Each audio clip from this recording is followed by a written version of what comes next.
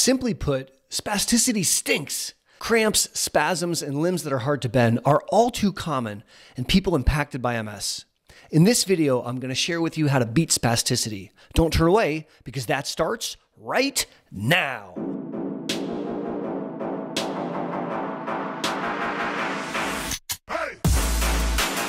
Howdy, and thanks for learning about MS with me, Boster. Today, I want to talk about a very common and very painful symptom in MS, spasticity. Spasticity is a phenomenon where opposing muscle groups no longer coordinate their efforts, or they're no longer playing nicely in the sandbox. Let me explain. If I want to bring this carbonated beverage to my mouth, two things have to happen. This massive bicep has to contract, all right? It's got to shrink to pull my arm forward. It's got to get smaller. Meanwhile, this massive tricep back here, it has to relax. It has to let go to allow my arm to come forward. Now, I don't say bicep contract, tricep relax. I just say, lemon lime.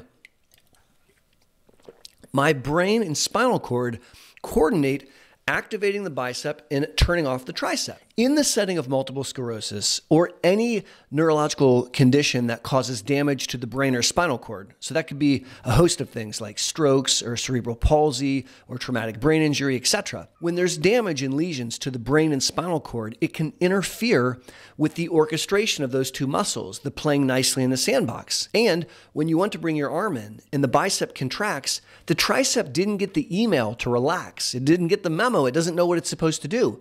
So while your bicep is trying to do this, your tricep is trying to do that. And the result is a tug of war across your arm. This manifests clinically as spasms. So a spasm is like a bouncing of a limb. Cramps, which is a visible contraction of a muscle belly like a Charlie horse, which is extremely painful. And thirdly, you can see limbs that are hard to bend. Damage along any part of the descending motor pathways can result in spasticity, and it's extremely common in MS. To make matters worse, spasticity gets more intense when it's cold outside and when you are still. So let's unpack that. I talked to you here during the winter in Ohio. It's cold outside, and the vast majority of my patients are experiencing an increase or an uptick in their spasticity. The second thing that you can see that makes spasticity worse is being still. So you're still when you're driving. You're still when you're typing at your computer, and you're certainly still when you're asleep. And so imagine waking up in Ohio in February. It's cold outside, you haven't been moving all night, and you wake up and you're like Tin Man. It's really rough. Spasticity is painful. It can limit freedom of movement. It can cause contractures where the joint actually shortens and you can't open the limb all the way. And it can even cause decubitus ulcers because it forces limbs to rest in certain positions. Spasticity is nasty, but fortunately it's treatable. The rest of this video is going to target how we beat the heck out of spasticity. Hey, real quick before we go on, I have a favor to ask. If you like this video, do me a kind favor and give me a thumbs up. And if you haven't yet, please consider subscribing to the channel. Those two actions help the YouTube algorithm realize that you dig what I'm doing and help push the content out so more people can learn and hopefully enjoy. Thanks a lot. The first thing we like to do when addressing spasticity is remove any noxious stimulus. A noxious stimulus like a hangnail or a decubitus ulcer or a bladder infection or an upper respiratory tract infection or constipation, any of these things will massively worsen spasticity. Once we've made sure that we've removed any noxious stimulation, we want to address the two things that make spasticity worse: cold and lack of movement. Now, cold is challenging because even if you keep your house warm, it's still cold outside in Ohio. But there are some things that you can do. You can make sure that your car is heated up before you get in it whenever possible. You can make sure that your bed and your bedroom are kept amply warm. There are things that you can do to limit your exposure to the cold outside. Movement is an area that we really can benefit from. For starters, I would like you to stretch. Yep, I want you to stretch out, and I want you to do it 3 times a day. When you wake up in the morning, before you exit your bedroom, I want you to get on the floor a la track practice and stretch out your back, your butt, your hips, your hamstrings, your quadriceps, and your calves. I need you to hold each position for at least 30 seconds, otherwise your muscle never figures out what you're trying to do, and it may behoove you to do a couple repetitions. If that sounds kind of boring, throw in a yoga DVD or do a YouTube search for some stretching regimen. I want you to stretch out in the morning. And what you will find is that your spasticity is markedly decreased for the majority of the morning. I would also like you to stretch when you go back into your bedroom at night before you actually climb into bed. The value there is that you're much less likely to have spasms and cramps that will wake you up from sleep. Lastly, I need you to stretch once in the middle of your day. So during your lunch hour, or maybe right when you get home from work, take 5 minutes and stretch out. If you do that, you're going to be constantly helping limit the spasticity, and you're going to see benefit throughout the day and night. Now, the next thing I want to do is consider how long you can stay still before you get stiff. If you find that sitting for a half an hour to an hour does not result in you getting stiff, but if you sit for longer than an hour, you really start to tighten up, then you know that somewhere between a half an hour and an hour, you need to get up and walk around. I would actually recommend that you set an alarm on a smartphone, and when it beeps, get up and do a lap. Or at the top of every hour, get up and do a lap. By doing this, you're much less likely to experience cramps and spasms in limbs that are hard to bend. You can apply the same logic when you're driving somewhere. You may find that a 2-hour drive results in you being so stiff it's hard to get out of the car. What I would rather you do then is halfway through your 2-hour trip, 1 hour in, go to a rest stop, do a lap around the car or two, do some stretching, jump back in your car. When you arrive an hour later, you're good to go.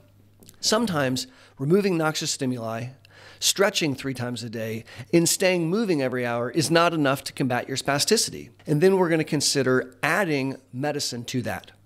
If you have a focal spasticity, just the hand as an example, then we would like to use a focal treatment for that. And we would use, for example, botulinum toxin or Botox. Botox is a poison to the muscle, and if you gave someone too much Botox, that muscle would not move for 3 months, which would stink. And obviously that's not the goal. We want to poison the muscle just a little bit, just to take away the oomph so that the opposing muscles can now overcome them. Remember when I was trying to drink this carbonated water and the tricep wouldn't let go, and so my bicep wasn't strong enough to overcome the tricep. If we Botoxed my tricep a little, I would be able to overcome and bring my hand to my face, and my tricep would still work and I could extend my arm out. And this can be applied to the muscles of the legs and the feet and the hands and the arms, etc. And Botox is a great way of dealing with a focal spasticity. We identify the muscle of interest, we shoot it, and that's going to provide a benefit typically for 3 months. So you stop by the clinic 4 times a year and you are set. Sometimes, however, it's not just a hand. It's not even just an arm. It's an arm and a leg, or it's all 4 limbs. And you can't Botox everything. And so in this instance, when you're dealing with regional or generalized spasticity, we can't use a focal treatment. We need to use something that's going to be systemic. And the first order is to consider a pill. For example, an oral antispasmodic like BACLOFEN. So BACLOFEN is a chemical compound that mimics a neurotransmitter in the body called GABA. GABA is the stop neurotransmitter. But when you have damage to the brain and spinal cord, you don't have enough GABA. It's not getting to the receptors in the back of the spinal cord, so you don't have enough stop neurotransmitter. Well, introduce BACLOFEN. It's a pill of the GABA neurotransmitter. And you swallow it, and it builds up a blood level, and it can provide enough of that neurotransmitter so that that arm can relax. Now, BACLOFEN lasts for about 5 hours, and so sometimes we're okay just taking BACLOFEN at night when we're trying to deal with spasms and cramps and stiff legs at night, but sometimes we have spasticity throughout the day, and we may need to be taking BACLOFEN twice a day or thrice a day. Sometimes I give people BACLOFEN breakfast, lunch, dinner, and bedtime. And by doing so, we can raise the blood level up and hopefully help them with their spasticity.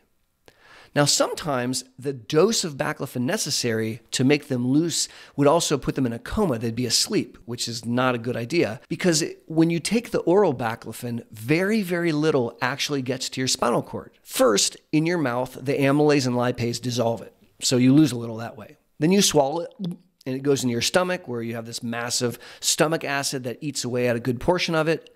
Fortunately, some of the BACLOFEN pill gets into the bloodstream, But then it goes through the liver, and there's this phenomenon called the first pass phenomenon, where the liver clears out more than half of it. So now you have a very small amount of oral baclofen floating around your bloodstream. But there's a problem because it has to go from the bloodstream across the blood-brain barrier into the central compartment where it can then help the spinal cord.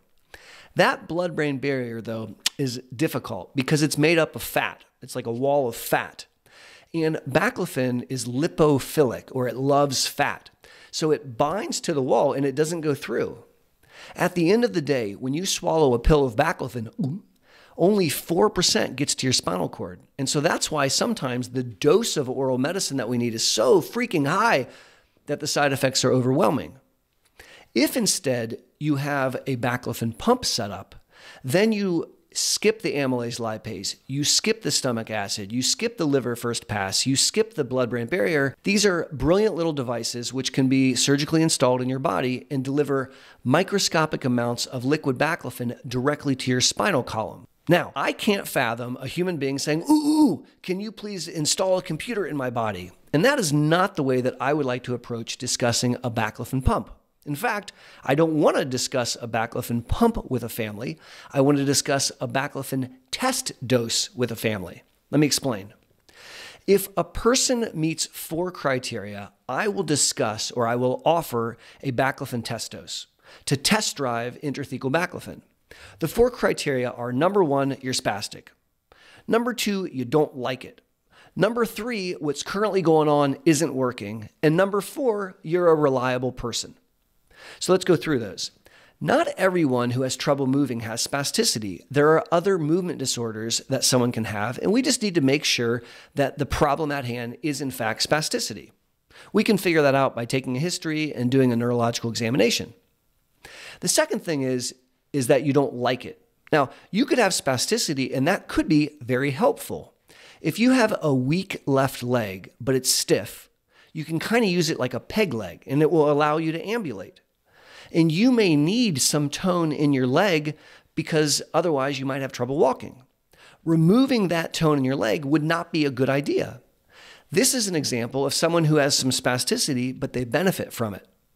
You could have someone who has spasms and cramps all the time, but doesn't want to take baclofen, and they tell you that the medicine side effects is worse than the symptoms. Okay. But if your spasticity interferes with your quality of life, and if it interferes with your mobility and your freedom, then that bothers you, and then we need to be talking about possibly a test dose. Number 3 is what's currently going on isn't working. And what I mean by that is the stretching 3 times a day, the physiotherapy twice a week, the occupational therapy once a week, the walking once every hour, the taking the baclofen 4 times a day, taking a Xanaflex pill before bed, having some Botox, wearing a Dynasplint is not working. We need to be thinking about something else. And number 4 is you need to be responsible, because when a person has a baclofen pump implanted, there are some precautions and some safety things they have to keep in mind. And so I can't have them running off and disappearing. So if we identify someone, we will invite them to do an intrathecal baclofen test dose. And so we bring them in the clinic in the morning and we write down their pain scores and their spasm frequency, and we do an examination. And then I do a lumbar puncture where I insert a small spinal needle and I squirt in liquid baclofen, and then I pull that needle out. That whole thing takes a couple minutes. And then the person hangs out with us the rest of the clinic day. And all day long, we go by about once an hour and we assess and we ask them again, how are you doing with pain and spasms? And we re-examine them.